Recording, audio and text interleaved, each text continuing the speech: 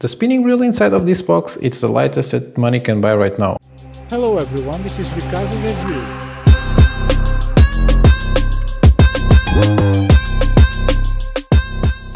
The box survived the shipping. It came with some bubble wrap around, nothing too fancy, cannot really complain. And this is actually the lightest reel that money can buy right now. It's a LINNHUE Pteropus. It's a spinning reel. It's a 1000, 1500 and 2000 size family of reels. And I will tell you what this reel is lighter than. It's lighter than all the reels, including the Daiwa Exist 1000S at 135 grams and over $600, the Shimano Vanford 500 at 140 grams and over $170, and even the budget darling casting Castrol at 131 grams for about $70. This reel comes at $50, so even cheaper than the casting Castrol and the Tagman, which is a sort of a bigger version on size than this one, but not fully a 2000 size reel. So I already told you the sizes that this comes on. All of them comes with shallow spools and with the crappiest unboxing experience. You see the crappy box, even though the design is cool. It's a bat that also looks like a fox, so double animal thing. The color actually I like, but when you open the box, it's a crapshoot of crappy materials. It's crappy foam, the same that comes with your microwave and shaver, but you get on the box one handle, two handles, both with carbon fiber arms, skinny knobs with ball bearings in it, and very fancy craftsmanship. If I get rid of this crappy box, I can show you better. So the double handle, I don't know if the camera will focus. It's pretty cool. It's very well machined. Of course, when you get this double handle, you will not get the full effect of lightness.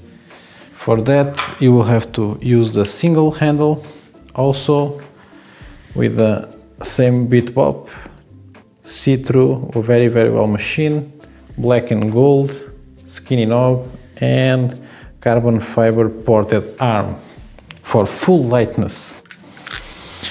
And you are asking yourself, yes, but how much lighter is this compared with the casting Castrol?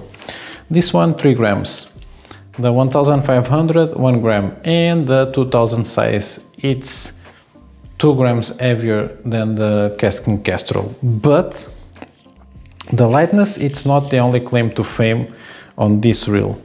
They say it's a very smooth reel with machined internals. Mine actually makes, if I assemble it, makes a bit of noise, but noise, it's normal when you go this light. Until I test it, I will not complain too much about the noise, but it actually runs quite nice out of the box. The other claim to fame that they have, other than the weight of 128 grams, it's, if you see in here the bail, actually the spool is very well machined. It has a nice angle for the line to come out. It actually looks like the ones that you get on Daiwa, but I will not say it's a direct copy. It's just very similar. But the bail, if you see, it's so well machined and so well put together. I don't know if it's one piece or if it's that well made that it looks like a one piece. So you will get perfect line distribution, and you will have the line coming out and not getting caught on any insertion, because usually the wire is one part and this PT bob in here that guides the line, it's another when you close the bail. One thing that I really don't like on this reel, it's the drag knob. It looks really cheap. I know it's probably off the shelf somewhere, but they could actually use a better one that would be ported or something. Like, it didn't need to have this in full plastic. But other than that, until I test it, I cannot really complain about anything. It's a very, very light reel, aluminum clicking with a very, very adjustable drag. I already tested it. It's actually very, very adjustable.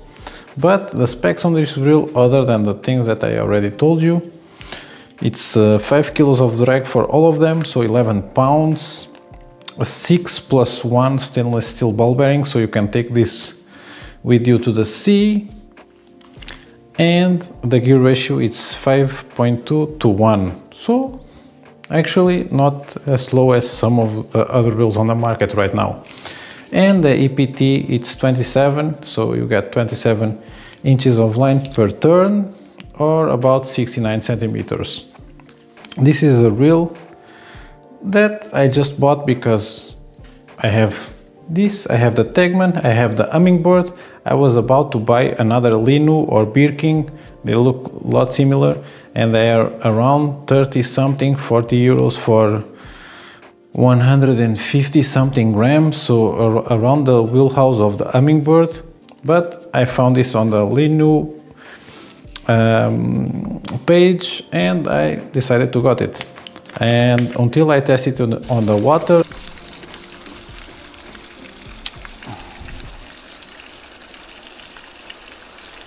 Oh, yes. I will see you guys next time. Bye.